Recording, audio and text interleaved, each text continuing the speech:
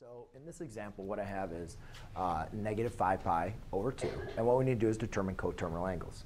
So the main important thing with coterminal angles is, when you're trying to understand a coterminal angle, make sure you can always sketch what a coterminal angle is going to look like.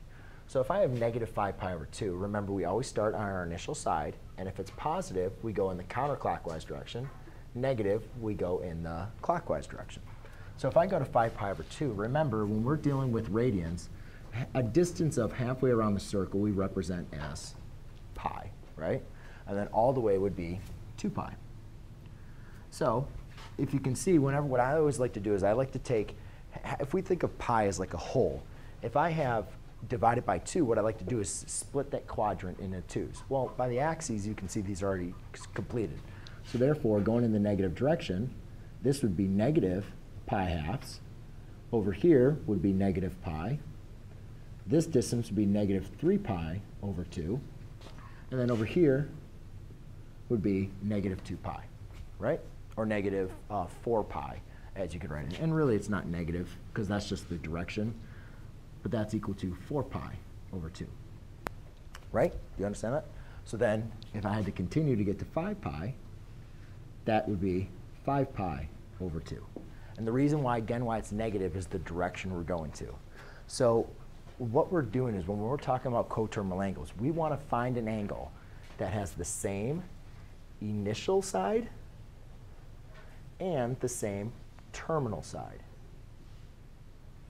Okay? Has the same initial and terminal. And what we can do is we can add or subtract 2 pi. But our question, and one thing I want you guys to understand, is can I keep on just going around? If I started here and I wrap around here, could I just continue around 1? Continue again, continue again, continue again. So what I want you to understand about coterminal angles is there's infinite many answers. Infinite many answers. All right, so if I said find 2 coterminal angles, you're looking pretty good because there's infinite many answers. However, where this gets a little bit tricky is I'm asking you to find the smallest positive and negative coterminal angle. So what I want to understand is if I subtract another 2 pi, I'm going to come around again one more time, and it's going to be right there, right? So if I take negative 5 pi and I subtract 2 pi, well, remember, 2 pi is the same thing as 4 pi over 2. So let's rewrite it as 4 pi over 2, because then they have the same bases. That equals a negative 9 pi over 2. Is that the smallest coterminal angle we could do? Well, let's look at it. Let's see. Ladies and gentlemen, what happens if I, instead of taking negative 2 pi over 2, what about if I added 2 pi? Then I would just have that angle right there. And you see, does that still have the same initial and terminal side? Yes. So I don't need to subtract negative 5 pi over 2. And the reason why do I add or subtract, or add twice or subtract twice, is when you have an angle that's greater than 1 revolution, you don't add and subtract. You're either going to add twice or subtract twice. That's where the difference comes in.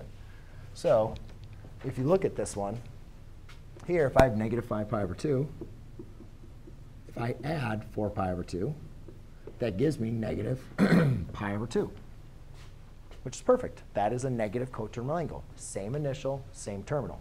And then if I add 4 pi over 2 again, that's just going to give me 3 pi over 2. And again, 3 pi over 2 is going to represent this angle. Boom. So that's the smallest negative and the smallest positive. All right. So in this case, since I had an angle that was larger than a revolution, I had to add 4 pi over 2 twice. Make sense? All right. So would you like me to go over one that just has to add and subtract?